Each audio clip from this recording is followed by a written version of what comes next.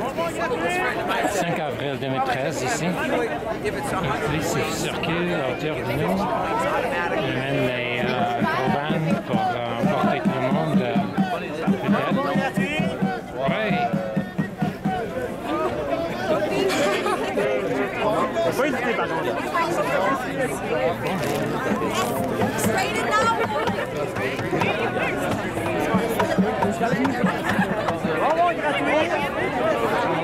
Des beaux savants qui écoutent en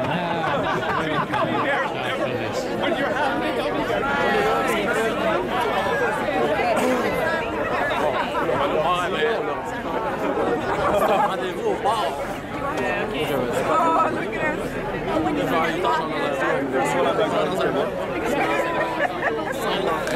Hey everyone! We're just going to make some quick announcements about what your legal rights are and what you do or do not have to say to the police.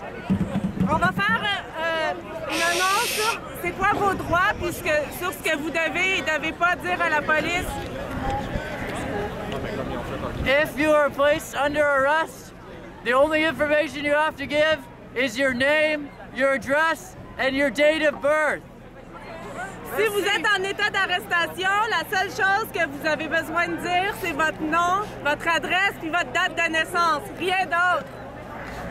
They will try to tell you you need to give other information, but they're fucking liars. Puis s'ils essayent de vous dire que vous devez donner d'autres informations que ça, c'est des maudits menteurs. If you are not under arrest, for instance, right now they have not told us we're under arrest, we don't need to say anything to the police. Si vous n'êtes pas en état d'arrestation, comme en ce moment on n'est pas en état d'arrestation encore, parce qu'ils ne l'ont pas annoncé, on n'a rien à dire à la police. And if we are given an infraction for violating the P-6 bylaw, it's very easy to contest the ticket.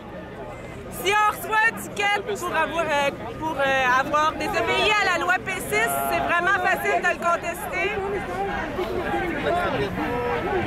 All you have to do is check non-guilty and send in the form. Tout ce que vous avez à faire, c'est de cocher non coupable, puis d'envoyer par la poste.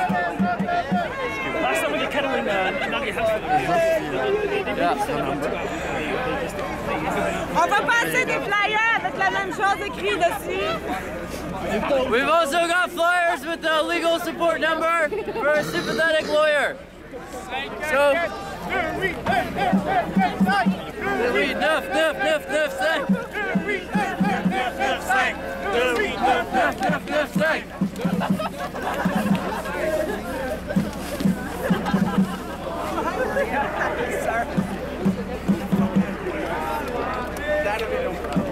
You're hey? The rest of your house or household? I see some of them.